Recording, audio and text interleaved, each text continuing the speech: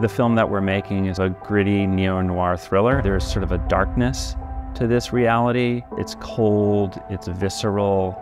I really want the viewer to feel what the protagonist is feeling.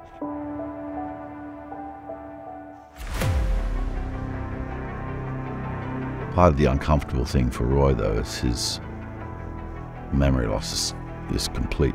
But he's seeing everything fresh, so he's seeing characters from his past who have very clear and specific memories of him, and he has no memory of them.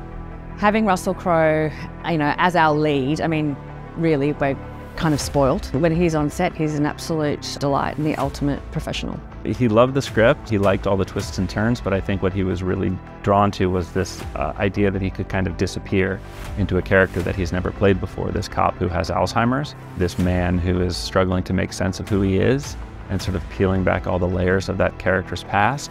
So working with Russell is amazing. I feel like I've already learned more about screen acting just from being in a scene with him and watching him. You act with him for 5 minutes and you're like, oh, that's why you're like a legend movie star. Like, you have that thing. I worked for Russell. Me and Russell worked together, 20-something years ago on Gladiator. He's incredible, He's just incredible. He just brings, such a deep well of experience and inherent acting talent to the part. There's a lovely, respectful collaboration, and we talk and exchange ideas so that by the time you arrive in front of the camera, you still have that lovely exchange of energy and ideas within the context of the story. It's been a great experience working with the other cast members. Gillan, she is so exceptionally talented, really exciting.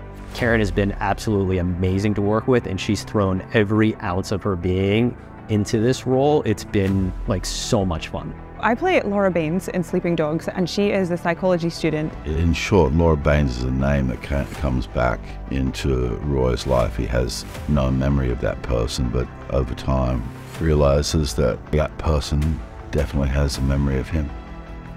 Karen is phenomenal. I love working with her.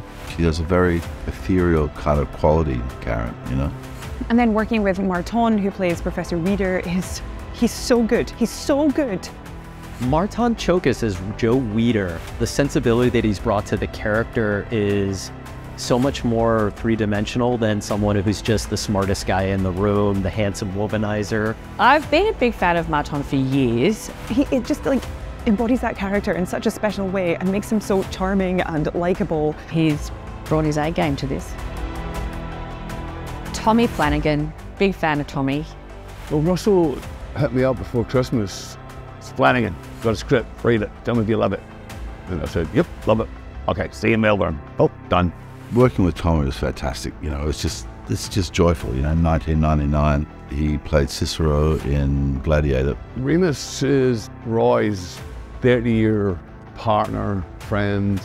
I think he's desperate for anything, and then when Roy shows up, it's a shock and a horror. And you needed someone who you knew was going to have really good chemistry with Russell, and we had seen 20 years ago him and Russell on the screen in Gladiator. It just kind of made sense. It was really a no-brainer. His attention to detail is, amazing. He's brilliant.